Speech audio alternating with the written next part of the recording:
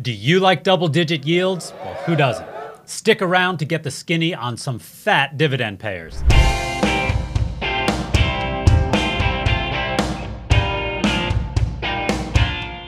Hi everyone, I'm Marc Lichtenfeld, Chief Income Strategist with the Oxford Club. Welcome to State of the Market. I recently got an email from an Oxford Income Letter subscriber. Now, that's my monthly newsletter where I recommend dividend growth stocks, bonds, and offer market commentary. Now, it's similar to what I do here, but far more involved and without the Seinfeld clips. But he's ripping me off. Check out the link in the description to see how Oxford Income Letter readers use my proprietary system to generate 12% average annual returns over 10 years. The reader, who we'll refer to as Mr. High Yield from here on out, wanted to know why I hadn't recommended any high-yielding stocks. Now, I have several chonky yielders in our portfolio, including 9.4%, 8.6%, and 8.3%. But that's not enough for Mr. High Yield. Oh no, Mr. High Yield wants yields in excess of 10%, 11%, or even 13%. And he listed a bunch of big booty stocks offering giant dividends like these.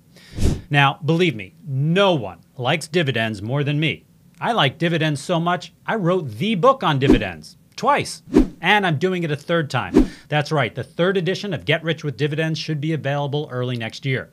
So trust me, when it comes to dividends, I want to give you the heftiest yields possible, but you can't judge a dividend by the girth of its yield alone.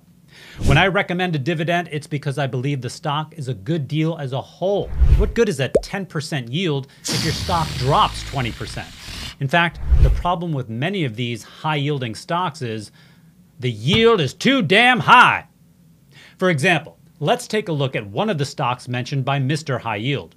Annaly Capital Management, ticker symbol NLY, has a redunculous yield of 13.2%. Sure, a 13% yield is mighty tempting, but one of the reasons it sports a 13% yield is because the stock is down 31% in the past year. And it's not just the stock price that's falling. The dividend has been dropping faster than standards at closing time. In 2009, the quarterly dividend was as high as 75 cents per share. After 13 cuts in 12 years, it's fallen to 22 cents. Annaly's management yells cut more than Stanley Kubrick. If you'd bought this stock back in 2009 because of that juicy 75 cents per share quarterly dividend, an annualized yield of 17% at the time, you'd be effectively earning a 5% yield today and lost nearly 2/3 of your money. It's my money. What should I do, throw it out the window?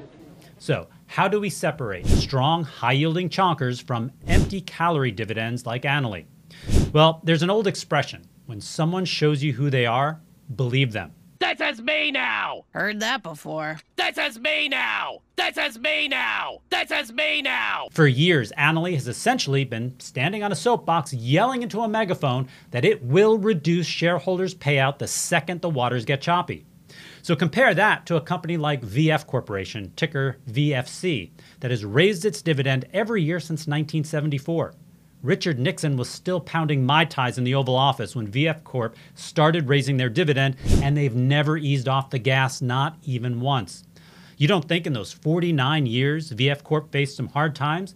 I mean, they lived in the same world we do, yet they remained committed to taking care of their investors and raising their dividend every year. Another factor that plays a huge part in the equation is whether the company generates enough cash flow to actually pay its dividend.